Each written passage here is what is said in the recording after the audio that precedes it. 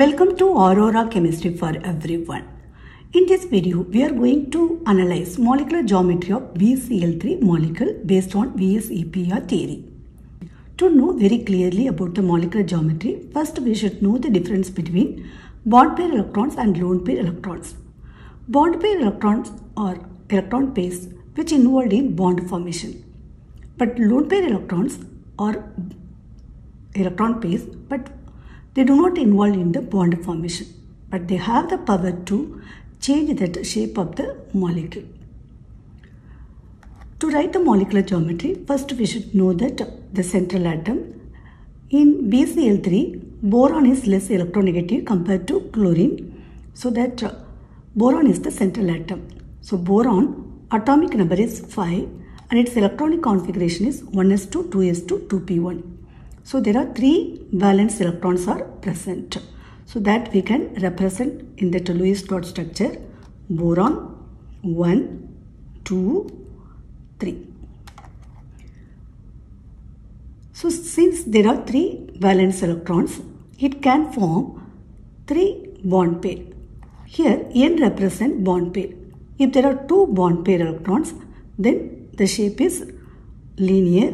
If there are 3 bond pair, then it is trigonal planar. If n is equal to 4, then tetrahedral. If n is equal to 5, trigonal bipyramidal. In BCl3, since that there are 3 bond pair can be formed by the boron, so that molecular geometry would be trigonal planar. So let us see very clearly. In BCl3, there are 3 chlorine atoms.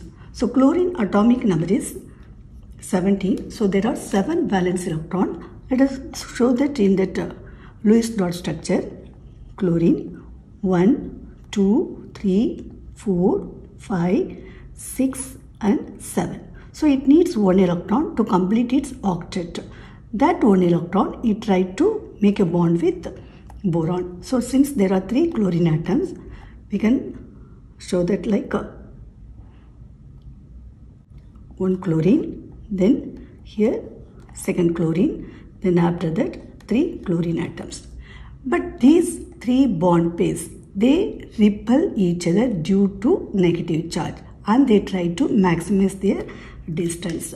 So that is why they get that trigonal planar structure. So we will show like Cl and that Cl and Cl. So they can try to maximize the distance between that. So that is why the bond angle becomes 120 degree. So in BCl3 molecule, the molecular geometry is trigonal, planar, and the bond angle is 120 degree. Thanks for watching.